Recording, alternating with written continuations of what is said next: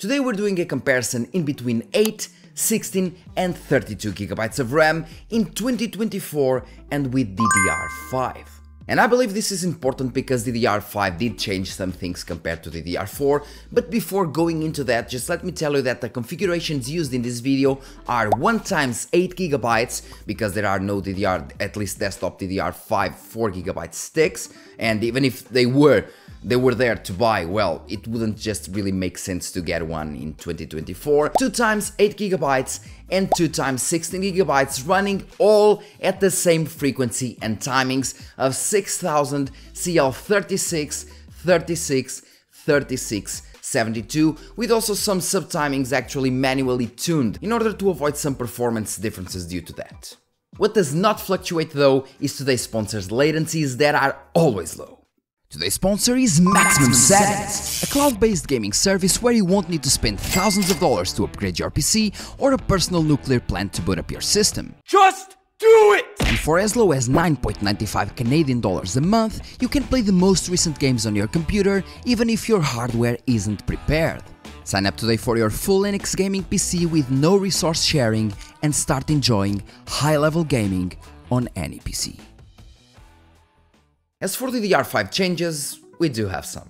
For example, the fact that DDR5 has its own power regulation and management in each stick, while DDR4 was controlled by the motherboard, but for this video I believe that the most important thing for DDR5 is the fact that each stick of RAM is dual channel. And I say this with quotation marks because they are indeed dual channel, as DDR5 presents 2 memory channels as opposed to only one with DDR4. Although DDR4 has 64 bits per channel, while DDR5 has 2 channels of 32-bit each. Meaning that we do have dual channel, but with the same bus width. And since the mainstream CPU series like the AMD Ryzen or the Intel Core i support only 128-bit bus, we could say that you're using dual channel for the RAM, but single channel for the CPU, as you would only be using 64-bit bus with only one DDR5 stick.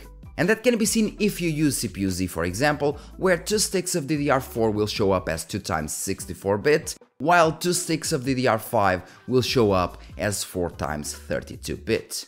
And this can actually help in some scenarios, as we do not have to wait for a new refresh in order to make use of some unused memory banks, as we can use 2 lanes instead of 1, especially since we also have double the memory banks with DDR5.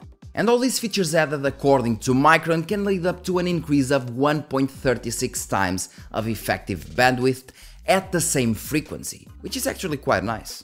And by the way, since we're talking about memory channels, there are some videos online that you can see that show that 4 memory sticks will be much faster than 2 memory sticks, but that's because they're using HDD processors, like for example Threadrippers or some Core i9 Extreme CPUs, like the ones that we had before, for example on the 5000 series, basically HDD processors that support quad channel or 256-bit bus.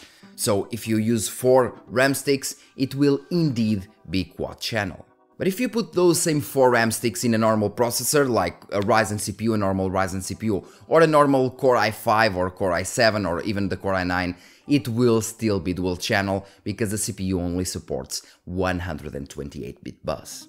What can happen, for example, is with DDR5, if you're running 2 sticks of 16 GB, you're most likely running single rank, while 2 sticks of 32 GB or 4 sticks of 16 GB will provide you dual rank. And having 2 ranks per channel usually delivered better performance with DDR4, while it seems that with DDR5 it can vary. And I do know a bit about this topic, but if you think I was wrong in some part of the video, feel free to leave a comment in the comment section correcting me.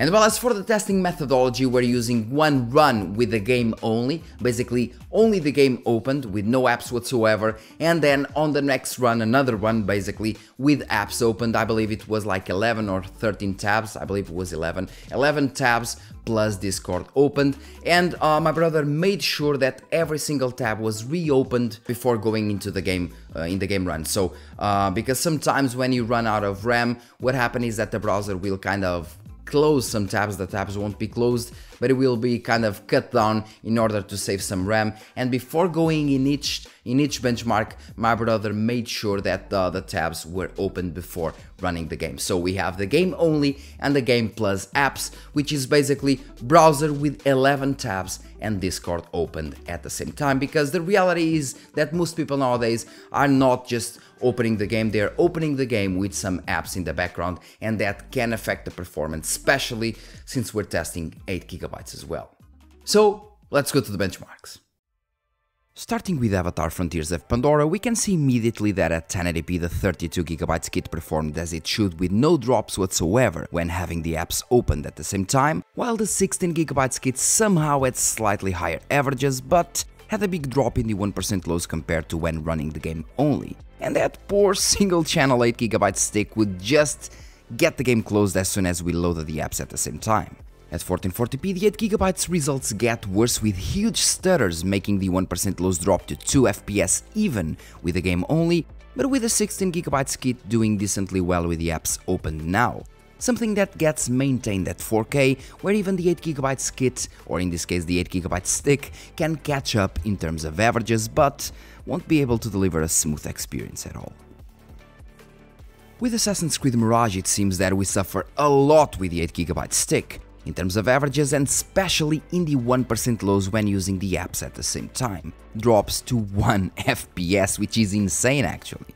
At 1440p things run the same way, with the 32GB option being a bit faster and losing almost no performance when using the apps at the same time, and at 4K it seems that the 8GB kit was finally able to catch up. I believe this is because things are now pending much more to the GPU side, meaning that we get lower FPS and that requires less transfers in between the CPU and RAM, making the 8GB option able to deliver at least decent results. Hogwarts Legacy is a game that I've seen allocating over 20GB of RAM, and I remember seeing it actually reaching around 24GB of RAM after a while. In terms of 1080p results, well, we see the 32GB performing better and more stable in terms of average FPS, basically losing none, with the 16GB kit losing a lot of 1% lows when running apps at the same time, and the 8GB stick delivering not only lower averages, but an unplayable experience with lots of stutters even when running the game only. At 1440p the FPS output is less, so the 8GB stick managed to get better results when only running the game, with the 32GB kit having some weird FPS drops when running the game alone, somehow. But at 4K though, the 8GB stick does perform better, since we're pushing less FPS, but as soon as we run apps in the background, the game will immediately quit to desktop with no warning whatsoever. Even here, the 16GB kit did perform worse when tested with apps opened, while the 32GB kit performed basically the same. Cyberpunk 2077 is a game that doesn't use that much RAM. At 1080p the only slower option was the 8GB stick, being slightly slower on average, but delivering considerably lower 1% lows. At 1440p though, it seems that the 8GB stick does get some ground, that it is now almost on par with the other kits, bringing virtually equal averages but once again lower 1% lows. And at 4K, I mean, it finally manages to be on par with the other kits, as we're only pushing 67 average FPS and the GPU is doing the biggest amount of work here. Counter-Strike 2 was tested in 3 rounds gameplay around Dust 2, which may lead to bigger inconsistencies. Gladly, the in-the-works CPU benchmarks are now done using the replay feature for more reliable results. But well, at 1080p the only setup suffering is the 8GB one that performs considerably worse due to being only single channel, and much worse with apps because, well, it's 8GB. At 1440p the FPS output is lower and the 8GB stick starts getting closer to the 16GB kit, delivering way lower 1% lows with apps though, and at 4K, well, we're below 400 FPS and we can see that the 8GB stick does a decent job here, performing generally worse of course, but if you're only gaming without any app opened actually, it should be at least okay in this game. Not good or great of course, but definitely okay. Call of Duty Modern Warfare 2 was one of those games that actually surprised me a lot, since even with only 8GB and single channel, the results were basically the same at 1080p, with the bottleneck being the Ryzen 5 7600X. At 1440p the only setup that loses a bit of performance when using the apps at the same time is the 8GB one, which was actually expected of course. And at 4K we have exactly the same results for all setups, meaning that this game doesn't really care much about RAM capacity, or at least it seems so. In The Last of Us though, things are entirely different, with the 8GB stick managing to make the game quit the desktop as soon as we try to run it with the apps at the same time, with the other two configurations, well, running just fine, and the 32GB one being slightly faster, of course. At 1440p the FPS output is less, and both 16 and 32GB kits are tied performance-wise, with the 8GB stick now being quite close as well, but not being able to finish the benchmark when running the apps at the same time. Something that only gets worse at 4K, where the 8GB stick wouldn't even be able to run the game solo, and would immediately quit the desktop after some seconds. As for the other configurations, well, they delivered exactly the same results.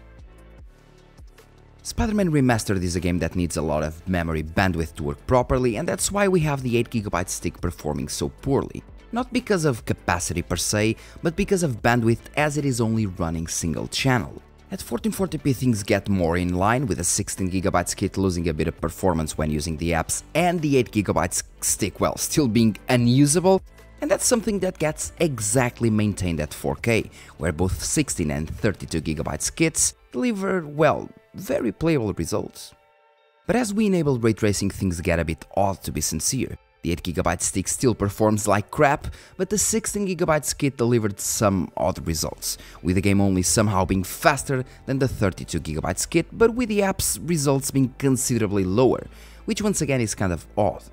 At 1440p things get more stable in terms of average FPS, comparing the 16 versus 32GB kits, with the 16GB one now being slower with the apps opened, but the 8GB stick isn't even able to run the game with the apps in the background now. And at 4K, well, it is more or less the same, but for the bigger capacity setups. Since the FPS output was less, now both are delivering more or less the same results. Moving to Unreal Engine 5, we have Robocop Rogue City. In this case we're pushing over 180 FPS, and I believe that's why the 8GB stick performed considerably worse in the 1% lows as well, while the other kits were inside the margin of error. Margin that gets smaller at 1440p, where all setups are delivering around the same average FPS, but with the 8GB stick still delivering the lower 1% lows, the lowest 1% lows. But that little difference goes away at 4K, where all the three setups are delivering the same FPS numbers, since, well, the FPS output at this resolution is also quite lower. And moving back to Unreal Engine 4, we have PUBG, which sincerely is not that demanding at all on the RAM side, but I still decided to test it as its player base is still, well, decently large. At 1080p we have the 32GB kit delivering a bit more FPS, around 5%, with the only difference being when using the 8GB stick, that still delivers lower 1% lows as expected. At 1440p things are more or less in line with what we saw before, with all differences being around the margin of error, with only a slight FPS drop in the game only run when using the 16GB somehow, sorry. And at 4K the FPS does get cut down by a lot, but the 8GB stick still delivers lower 1% lows compared to the other options, most likely due to being single channel only, I believe. And now we're back with Unreal Engine 5 once again, and we have Fortnite using epic settings, nanite geometry, lumen set to epic, and TSR upscaling to quality mode. At 1080p things are where they should be, with the 8GB stick delivering around 10% less FPS and having the 1% lows dropping with apps opened as opposed to the other setups. At 1440p the 16 and 32GB kits are now delivering the same performance, and the 8GB stick is getting really close to them, with slightly lower values, finally matching them at 4K, as we were only pushing slightly over 70 FPS. It seems that the RAM capacity isn't really an issue with Fortnite even in 2024. As for the average results, even without the apps running in the background, the 8GB stick was considerably inferior, since some games didn't even finish the benchmark, and some others like Spider-Man Remastered had awful results. On the other hand, 16GB is the bare minimum we should get today with DDR5, and it sincerely still performs quite well for gaming only. It will suffer a bit more with the apps in the background, of course, compared to 32GB, but you'll still be able to play most games without a single issue, with maybe a sporadic stutter here and there depending on the game. But RAM is one of those things that more is never worse. And so guys, as you saw, well, we can see that 8GB, especially single channel, because once again, the DDR5 minimum capacity per stick, I believe it's 8GB at least for the desktop side, and 8GB just won't cut it. You can indeed play some games, or at least most games, with 8GB, if you're not playing with apps, of course, otherwise the game will just quit to desktop, randomly quit to desktop. 8GB are enough for most games nowadays, once again, nowadays, only if you're running the game only, and still you'll have some stutters here and there, because when loading new parts, 8GB just won't suffice. You have a stutter here, you have a stutter there. As soon as you move to 16GB, playing with apps or without them, well, the performance drop, the performance would just be good. You'll have some performance drop when running apps in the background, just a little bit in some cases, depending on the game. But once again, since you're running dual channel and you're running 16GB, you'll have a lot less stutters when entering new areas in the games.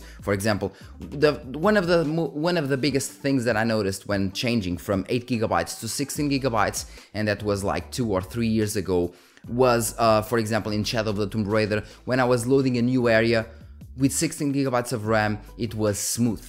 And with 8GB of RAM, I would enter the area, then I would have like a 1 or 2 second stutter, mostly like 1 second stutter, like them, and then the area would be loading and everything would run smooth. But when I was loading that same area, I would have a stutter, 1 second stutter around that. And that's basically what's happening right now with 8GB, but it's even worse. Now we have NVMEs, we have very fast SSDs to help those scenarios, we have direct storage to help as well, but RAM is still needed, and more is never worse.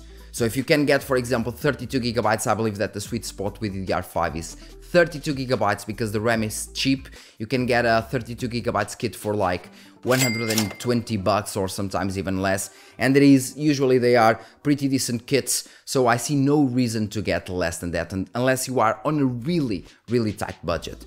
For these benchmarks, 8GB were basically just in the name of science, because nobody is using 8GB with DDR5, and if they are, they shouldn't be. 16GB is even less expensive than 32GB, and 32GB is already pretty cheap. So my advice is, if you have the money, just go for 32GB, because they perform better. If you want to have apps open in the background, several tabs, maybe some other applications at the same time, even for example, if you're editing, you just, instead of closing the software, you can simply minimize the software, go play a game, and you still won't run out of RAM. While if you're using 16GB, well, that may happen. So 32GB as the sweet spot for sure, but 16GB will still suffice, as it is the bare minimum. You'll have slightly lower performance with apps open, but it will still be more than enough for 90% of people.